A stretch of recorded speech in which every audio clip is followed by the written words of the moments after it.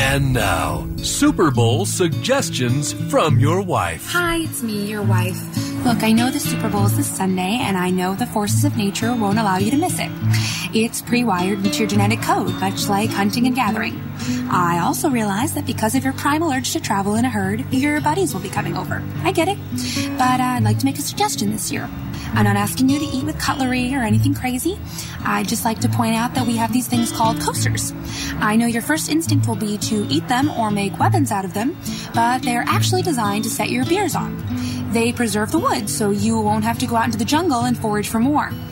I have more suggestions, like don't pee up the back door and don't wipe barbecue sauce on the drapes. But, let's just take it one step at a time. Stay tuned for more Super Bowl suggestions from your wife.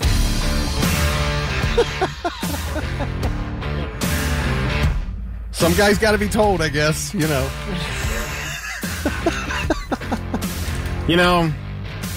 Yeah? We are talking about the Super Bowl, right? Yes. You know what I would do for halftime? Because gas prices shot up to $3.20. Oh, no, what? Let me give you some names from this roster. See if you know who they are.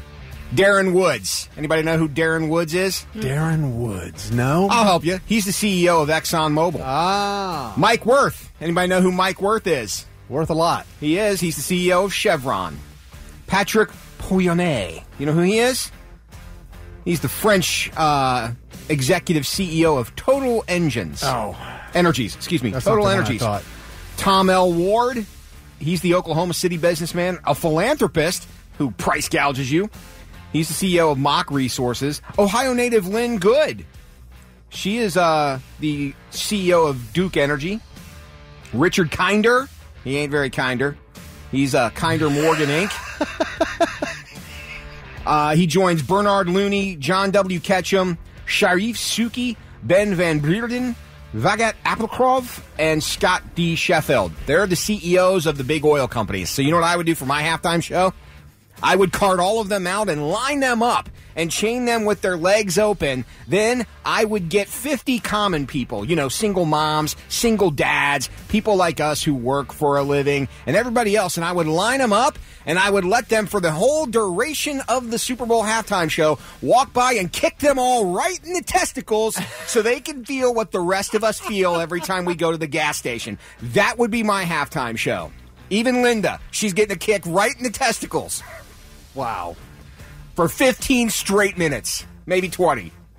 I was trying to think of the one. There was one of those big oil CEOs back during the spill in the Gulf. Yeah. And he came out and said, we care about the little people. I'm like, the fact that you say little people tells me everything I need to know about But that's what I would do. Oh, it looks like John from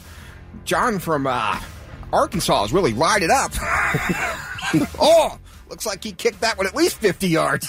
All right, there you go. Poor Tom's going to feel that for the next month. Well, I'll just be over here watching Patrick Mabones in the Puppy Bowl. Puppy Bowl. Team Let me just tell you, Tom ate Maboning after that halftime show. Or you can watch Guy Ferrari. It's a Shepherd Poodle mix. Moosh, Vietti. Mr. Bean, Sonny, Bark Purdy. All right. You guys like the Team Rough contestant, Peanut Pretzel. He's a good-looking Who is pug. the He's pug. a pug, yeah.